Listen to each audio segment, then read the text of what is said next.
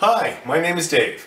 Today we're going to look at an SPI model 523 telescope from the early 1950s. This is a 40 millimeter aperture, 800 millimeter focal length telescope.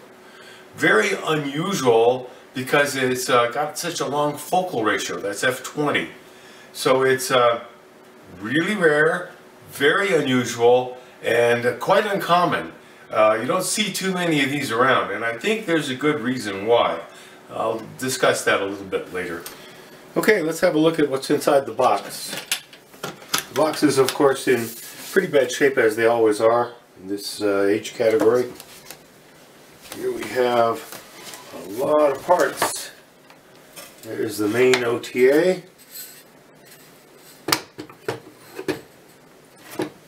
In here we have a couple of eyepieces.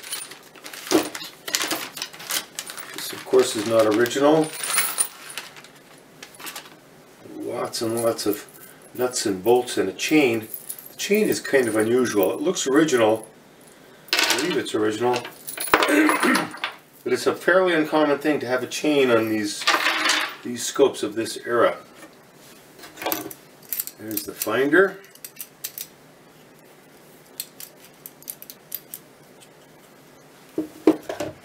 There's the mount itself, star diagonal, and the legs.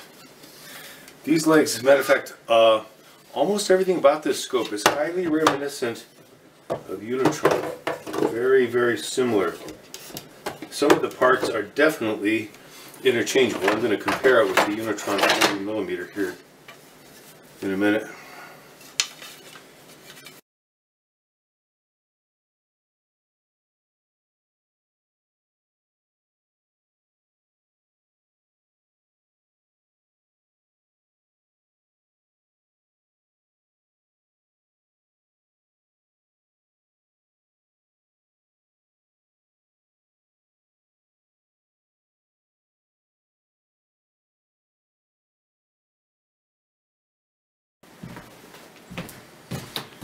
One of the reasons this scope is so rare may have to do with the fact that it just doesn't work very well. Let me demonstrate. You see this?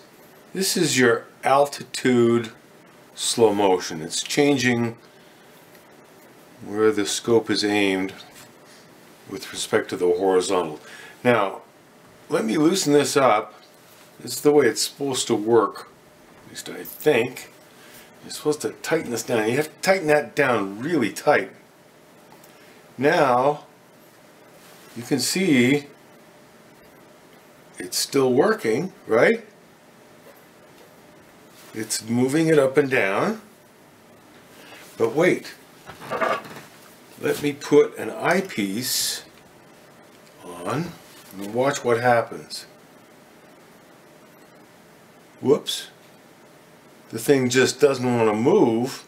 You can crank it way down. I've got it cranked down pretty darn tight, about as tight as I can do with my fingers. Alright, it's working. But it's sure not convenient. You have to have, maybe if you bring your wrench along, you can tighten that down enough so that it works. And then you have to loosen it up and try and... The problem with this thing is, look, you can sense how tough it is to tighten that down. One of the difficulties with this scope is that it's the long focal ratio, f20, makes this an extremely long telescope, and the moment of inertia for that very long telescope is difficult to overcome, especially you know, when it's out here. It's just really, really challenging. Now, it may be, you know, the mount may be defective or broken or something. I even put some washers on here to try and ameliorate the problem a little bit, and the lock washer and stuff. But it's just not very good as compared to a Unitron of, you know, of about the same era. Of course, now the Unitrons, I believe that the Unitrons were virtually identical to this, and that's maybe why those real old ones are so rare also. It's just, the mount is inadequate for that very long telescope with the mass on the end. Another reason is because of this. Look at this. This is what I call a walk-around mount. You've got you can lock this down, and you've got azimuth slow motion right there. Everything works fine. The problem is your scope is over there, you're over here, so you have to come around on this side and you go over here. It's just a little awkward if you ask me. Especially since this telescope sticks way out here. On this scope, there's a draw tube here and a fine focus here, a very nice arrangement. And the finder here is removable. A couple of screws bolted on. Got this charming little mount for it. I want to show you this scope. This is a Unitron 40mm f700. So it's a focal ratio of 17.5, 40 millimeters. It's almost identical to the SPI telescope. As a matter of fact, the parts here, most of them are interchangeable. Oddly enough, some of them aren't, but most of them are completely interchangeable. You can take this focuser off and put it on. It's the same thing. Everything is the same except for the objective focal length and some other minor little details. The finder is very similar. By the way, this is a resto mod, so this is not exactly the authentic way an original would appear. I'm working on it. It's a work in progress, shall we say. For many years this has been going on. Anyway, I've got a mount for this. So the mount is also it's not period correct, but it is a Unitron mount. And it's much, much nicer. It works exactly the same way. You take these screws off here, put them on here. One interesting difference is that in the case of the Unitron, the hardware is just a step up.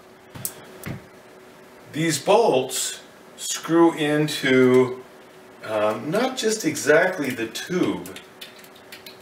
They screw into a metal piece inside the tube that's actually attached inside the tube. This, they just screw right into the raw tube. And it works okay, but this is much nicer. A little nicer hardware. You know, just a little bit of an upgrade in almost all respects. So, the focal ratio here is different. This has a much more robust mount. This mount, this is one of the, I would say, wimpier kind of a Unitron mount, but it's a later mount than this one. This is probably from maybe the early 60s, maybe even the 70s. Also, by the way, the knobs aren't quite right. There's a lot of things here that aren't exactly quite Unitron. But you can see, I think you can see from there how much better this is. First of all, it's not a walk-around mount. You've got both controls right here. So you've got altitude and azimuth.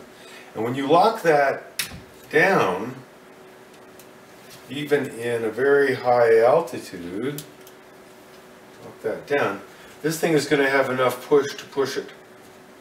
It's going to be able to move that tube. Of course, this is a shorter tube, but even with the slightly longer, this thing here is longer, I believe. Anyway, even with that, it's just a bit more robust than this mount. It's a better design. Of course, that's maybe 20 or 30 years of evolution between these two mounts. I don't know, something like that. It's a considerable change. I hope you've enjoyed having a look at this SPI Model 523. Thank you very much for watching.